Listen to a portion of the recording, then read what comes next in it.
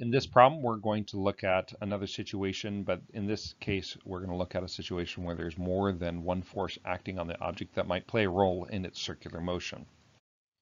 All right, so in this problem, we have Batman driving around a sharp turn of a radius of only 30 meters.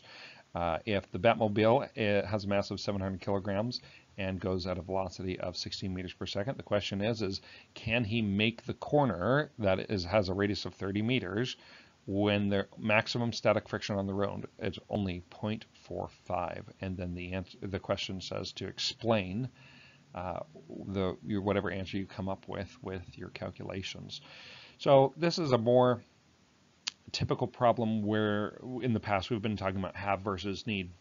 This is the first problem that we've come to so far where the have versus need really matters. Like you actually have to think about have versus need to answer the question.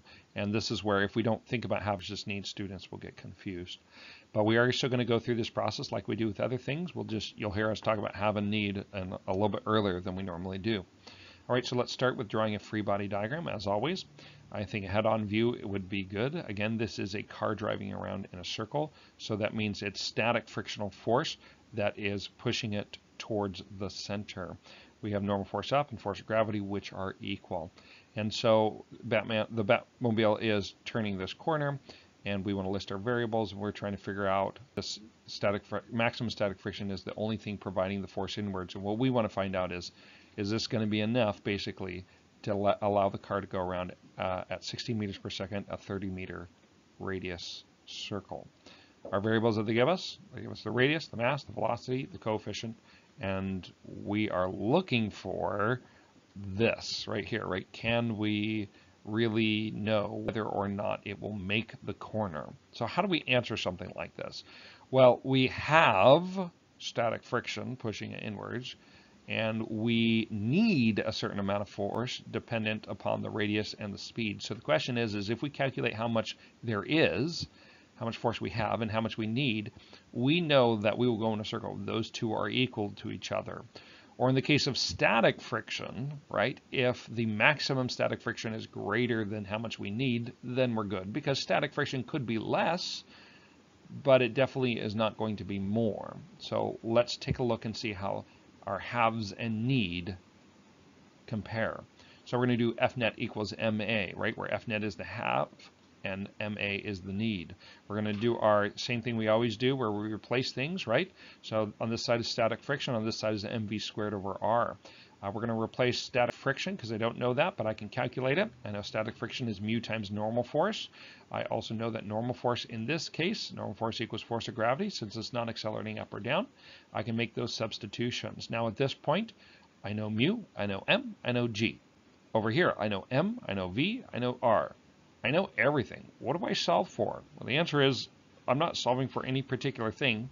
I'm just comparing to see how these two sides compare. Right? This is what I have. This is what I need. If I need more than what I have, it's not going to go in a circle. If I have more than what I need, honestly, technically it wouldn't go in a circle either. But remember, since this is maximum, I could actually have less than the maximum. This is just the maximum possible I could have, not actually how much I have. All right, so if I do my math, plug in my numbers and solve, I can see that I have less than what I need. And static friction can never be bigger than this amount. This is the maximum. Therefore, this car will not make the corner and it should spiral outwards. So in short, Batman does not make the corner because you have less than what you need. All right, let's take a little bit closer look at the have versus the need.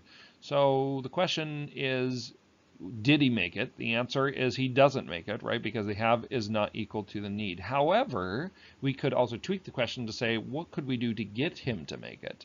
So what if Batman, because the Batmobile has weird things like this, has some weird grappling hook device on the side of his car that shoots a grappling hook onto like a light pole or something that gives him an extra added force inwards. The problem is he doesn't have enough force inwards. So what if he gets help from another force? Static friction is insufficient, so we help it out with a grappling hook tied to a light pole, and that should add an additional force inwards. So with that, we say, hey, we have a new force, tension, and the goal is, what can we add inwards to get these two to actually be equal, right? So when we add this other force, instead of F net equaling just one force like we've done this whole time, F net will equal a combination of forces, right? These two are working together, so I would do tension plus static frictional force.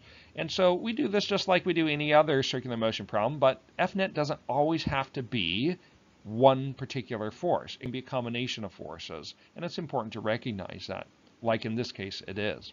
So with that, I can carry this forward and all these equations change, right? I just add tension to each term, each equation. I'm going to get rid of the other stuff because that's no longer true. And this time now what I'm doing is I'm solving for tension. I know this did not equal this, so I'm going to subtract this from both sides so that I can find out how much tension is required, and the answer is around 2,900 newtons. So if I have additional force, I can actually get the have to equal the need. This is a question that could be on a test, but that throws students for the loop. Just the way it's worded and this whole idea of like, what am I solving for if I have all the variables? But thinking about this question in terms of how much do I have and how much do I need really allows us to be more successful with these types of problems.